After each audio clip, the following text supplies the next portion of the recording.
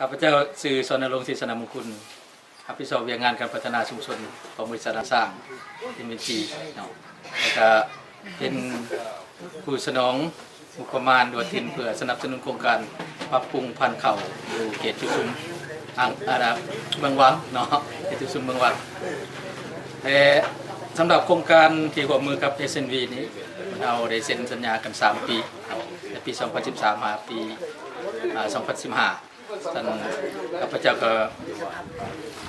ดีใจหลายที่ได้มาร่วมองค์ประชุมสรุปผลการจัดตั้งปฏิบัติโครงการ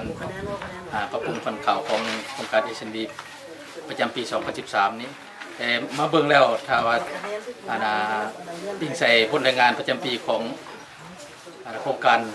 เห็นว่าข้าวพื้นเมืองกับข้าวพันธุ์ที่เพิ่นนำมาสุกอยู่ให้ชาวบ้านเฮาปลูกมันคนได้รับแตกต่างกันหลายเนาะสำหรับข้าวพื้นเมืองเฮาสามารถได้ผลิตได้2 ต้นปลายต่อ2 ต้นปลายต่อเฮกตาร์ต่อปีแต่ข้าวพันธุ์พื้นเมืองที่ข้าวพันธุ์ที่เพิ่นได้นำมาสนองแทนคือข้าวพันธุ์ดอกแก้ว8และ11เนาะสามารถผลิตได้เฉลี่ย3 ต้นปลายน้อยนึงต่อเฮกตาร์ต่อปีถือว่าผลลัพธ์ได้ดีหลายเนาะฉันจริงว่าทางชาวบ้านเขาก็มีความพึงพอใจเลยจะสืบต่อ